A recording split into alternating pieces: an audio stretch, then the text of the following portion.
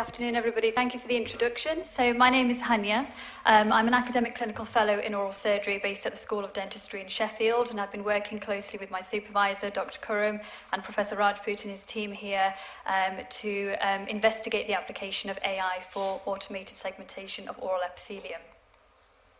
So for the course of this presentation, I'd like to talk about oral dysplasia, what it is, how it's conventionally diagnosed, and why this proves to be such a diagnostic challenge amongst histopathologists.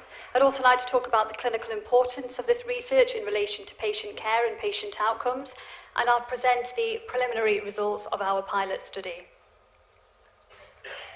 So oral epithelial dysplasia is a diagnostic term which is used to describe a chronic, progressive, premalignant disorder affecting the oral cavity. It's the precursor to oral squamous cell carcinoma, which is amongst the top 10 most common cancers in the world. Unfortunately, it has an increasing incidence and a worsening prognosis, and every year there are almost 500,000 new cases of oral cancer diagnosed in the world. Sadly, over the past 2 decades, there has been a rise by 68% in the UK alone for oral cancer incidence rates. And despite medical advancement, patient outcome and prognosis is very poor, with a less than 50% 5-year survival rate. So it's extremely important that oral precancer is detected and managed early. Oral dysplasia, as you can see from the clinical photos, has a variable clinical presentation. It can present as a chronic white patch or a red patch, or it can appear as a mixed white-red lesion. It can also have a papillary or a verrucous or an ulcerative appearance, and there are a number of different risk factors that can be associated with it. Genetics plays a role, but also various social habits such as smoking, excessive alcohol intake, and tobacco use in betel nut and palm chewing as well. Sadly, 30 to 80% of these can progress to malignancy, and so early detection and treatment is important because almost 70% of these can be prevented. Conventional oral dysplasia grading is achieved by histological analysis from a tissue sample obtained from a biopsy of the lesion. Initially, the epithelium may undergo surface thickening, and if exposed to certain irritants and carcinogens, the cells can undergo cytological atypia and genetic alterations to form dysplasia. There are 3 different grades of dysplasia. So mild dysplasia can progress to moderate, and moderate can progress to severe. And if left unmanaged, this can develop into a cancer. If the irritant or the causative agent is removed, to some extent, the dysplasia grade can be reversed in the early stages of grading. You can see, based on the histology there, the varying appearances in relation to the different grades, which are based on the different architectural features and the extent to which these progress through the oral epithelium. So there are 2 different types of classification systems to grade oral dysplasia, but the gold standard, which we've used for the purpose of our pilot study, is the World Health Organization criteria, which demonstrates over 15 different features that can be observed histologically to grade dysplasia. But in addition to these features, it's also based on the extent to which these features present through the different layers of the epithelium. So in mild dysplasia, you can see from the black dotted line that it's normally, the architectural changes are normally confined to the lower third of the epithelium. In moderate dysplasia, they may extend to 2/3 of the thickness of the epithelium, and in severe dysplasia, beyond 2/3. And the cytological changes that you see generally progress and are more marked as the dysplasia grade progresses. Now, for pathologists, it might be easier to differentiate between mild and severe dysplasia, but it is much harder to differentiate between mild, moderate, and moderate to severe. And as a result of the varying different features that can be noted, there is wide inter-observer variability. Unfortunately, this can have significant clinical implications for patient care because the grade of dysplasia is used to determine the treatment which is offered to a patient and also the level of surveillance for that particular lesion. And so there is a clinical need to develop a standardized and objective method to eliminate this subjective analysis and enable early precancer detection.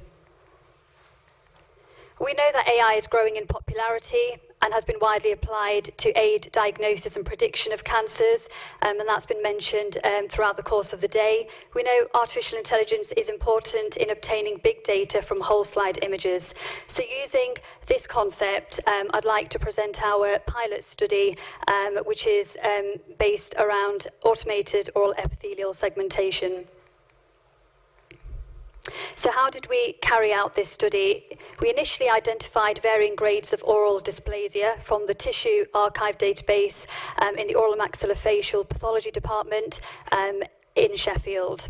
And this included mild, moderate, severe, as well as normal and also cancerous epithelium. New sections were then cut and stained with H&E, and these were scanned into digital whole slide images. 5-year clinical follow-up data was collected to identify which of these cases had transformed into a cancer and also to identify the different risk factors for the patients. And the whole slide images were then graded and meticulously labelled and annotated using the virtual slide marker software developed by the computer science department here in Warwick. So the different whole slide images were segmented into regions of clinical significance, these being the different layers of epithelium to include keratin, epithelium and basement membrane, as well as non-regions of interest. And then local and global features were extracted from these segmented areas to help train the deep neural network. So for patch extraction for layer segmentation, we obtained pixel patches measuring 256 by 256 at magnification times 20. And the software that was used to train the deep neural network was DeepLab v3, which has a good history of image analysis for histology. Our initial pilot data set included 30 whole slide images for the training set, 5 for the validation set, and 3 for the test set. So after training, incorporating the original image with ground truth, we were able to predict the different layers of epithelium. You can see the original image, which is a tissue sample obtained from the cheek. And this test image demonstrates prediction quite confidently of the different layers, which are overlaid in the original image in red, green, and purple, identifying the keratin, epithelium, and basement membrane. Again, we have another sample, which is also obtained from the cheek, and again, you can quite clearly see the different layers which have been overlaid on the original image. Our validation accuracy for the different layers was greater than 90% for keratin, epithelium, and basal layer, which is quite promising. Next, we'll look at the prediction of the percentage area and also the width of each of these layers for each grade of dysplasia.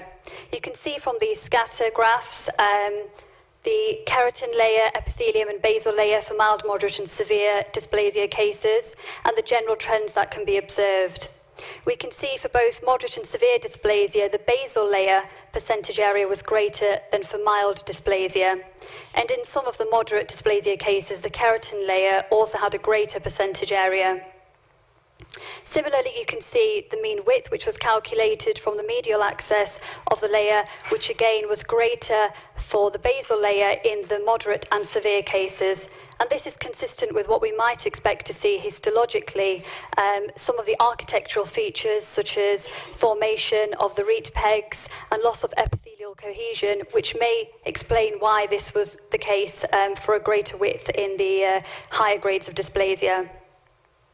Next, we'll look at the percentage area and the width of the layers between the transformed and non-transformed cases. So from our cohort, there were 10 cases which had transformed. 6 of these were from the moderate dysplasia grades and the remaining from severe dysplasia. And again, you can see that the percentage area of the basal layer was greater in the transformed cases. The width of the basal layer in the transformed cases was also greater in comparison to the non-transformed cases. And again, this is consistent with what we would expect to see and demonstrates one of the architectural features that we would note in transformed or high dysplasia grades histologically.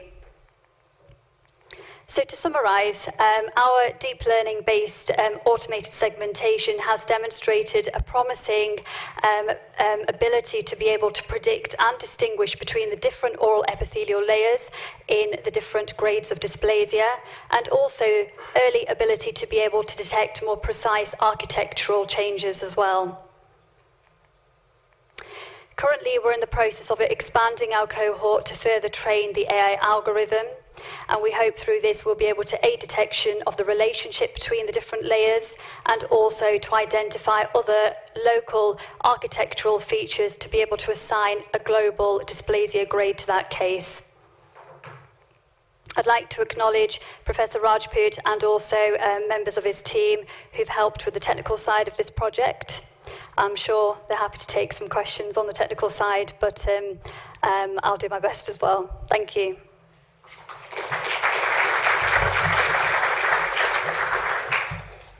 Working from the clinical side, when you look at the artificial intelligence results through this work, what kind of interesting things did you observe? What did you learn?